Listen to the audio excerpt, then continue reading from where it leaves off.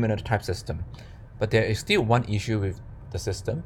That is, it exists in form more like a specification or a logical relation where any of the three could be inputs and any of three can be output. And when it works in terms of the type inference, we rather want to have something like we take the type environment gamma and the program E as input and produce a type as an output, and we have to turn it into a variant of this type system. And pursuing this direction leads us to a algorithm called algorithm W.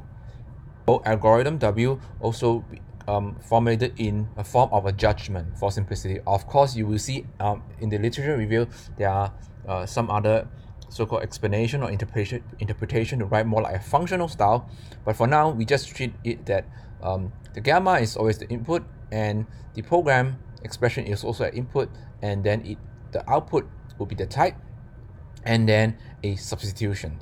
So again, there are two inputs, which is the type environment, the program, and there are two output.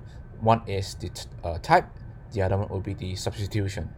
And to differentiate it from the Hinominator type system, we use a subscript W over here. So the main idea is basically to eliminate the need of have the gen rule and as well as the int rule, because these two rules are non-syntax directed. They can happen anytime, anywhere. It's easier for us to create a proof, but it's difficult for us to run it as an algorithm. So the main idea here is to embed the int rule as a function in the var rule, and we would like to fuse or actually embed the gen rule as another function in the let rule. So let's go through them in detail. Given the program is a variable, we would like to look it up in its type environment gamma, and let's say we find its type annotation is sigma. Potentially is a type scheme, might be polymorphic. So then we apply the int functions to it to make it less polymorphic. Hopefully we produce a simple type T, and we output the T as its infer type, and we leave a identity or empty type substitutions as the result. For the abs rule, we would like to infer a type of the lambda expressions. So to do that, we first would need to introduce a type variable alpha1 here, which doesn't exist before or doesn't exist in the type environment gamma, and we add the binding or the type annotation x has type alpha1 in its new type environment, under which we try to infer the body of the lambda expression has type s, and hopefully eventually we will also produce some type substitutions psi.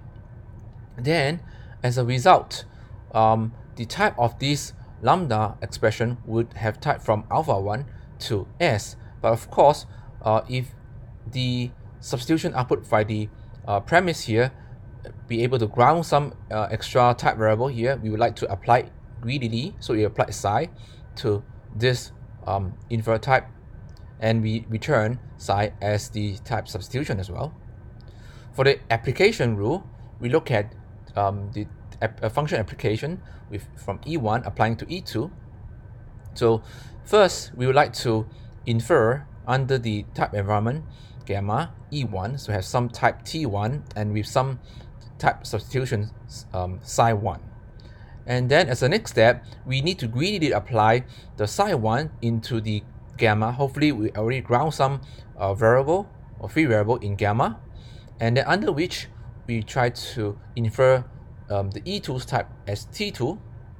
That would give us another substitution called psi2. Next, we need to invent or need to generate a new type variable called alpha3.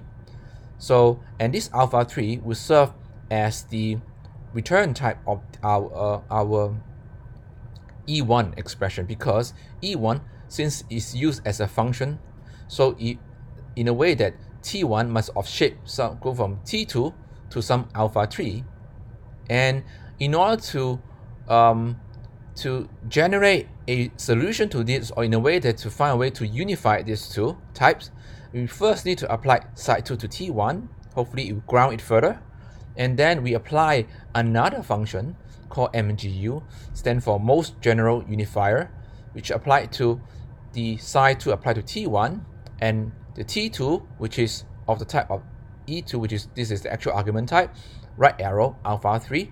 So this is a new type variable that denote the result type.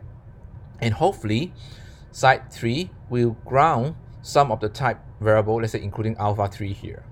So as a result, the type of the whole expression will be psi 3 applied to alpha 3, and then the substitutions that we want to return will be the composition of psi 1, psi 2, and psi 3. The cons rule is straightforward. The let rule, like I mentioned earlier, had to use another function called gen, which is serve the purpose of like generalization. So we first need to infer a type of the right hand side of the let binding E1 and try to infer it with the type T1, and which produce a type substitution psi 1, and hopefully psi 1 can ground some of the type variable in our type environment gamma. Okay. And we try to extend this new type environment with the variable x and with the type T1. But of course, in the presence of let polymorphism, we do want to promote it to make it more polymorphic, not just T1. So to do that, we will apply the gen functions, taking in the type environment, and as well as the infer type T1 from the earlier step, and hopefully this will give us a more polymorphic type for x, and then under which we're going to infer the body of the let binding, a let expression E2 that will give us some type T2 and producing a type substitution psi 2. As a result, the entire expression will have type T2, and the type substitution to be output will be composing psi 1 with psi 2. Of helper functions or being extended defined as follow. For example, we can apply a type substitution to a type environment by basically applying the type substitution to all the right hand side of all the variable and type pairs in gamma.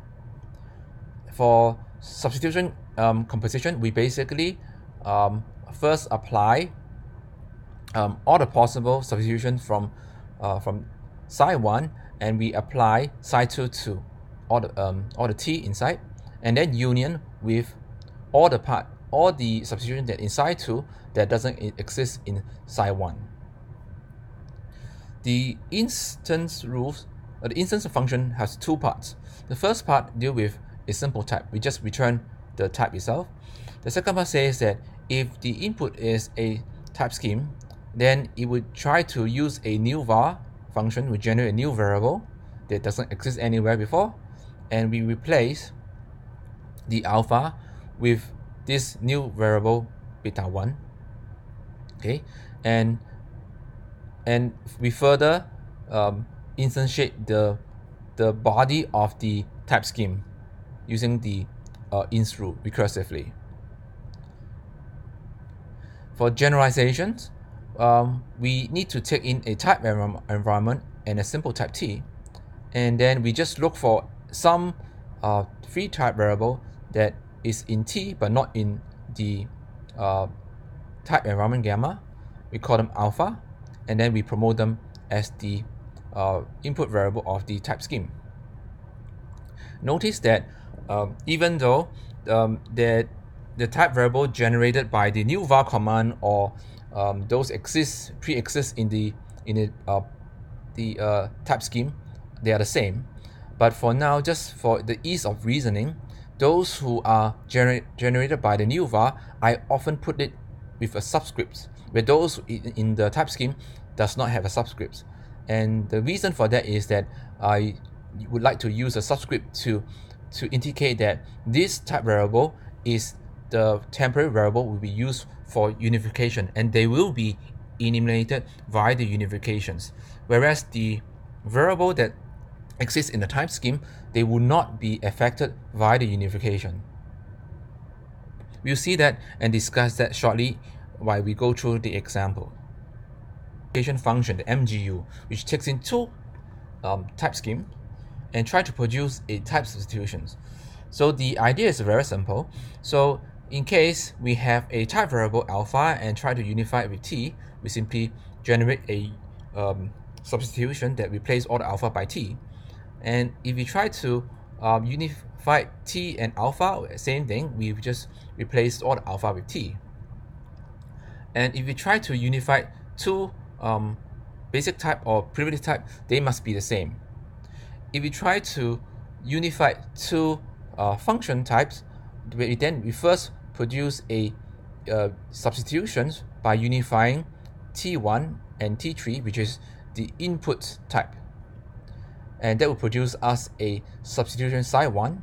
Next, we have to greedily apply psi1 to t2 and t4, which is the result types, and perform a unification to it, and that will generate us a new type substitution called psi2.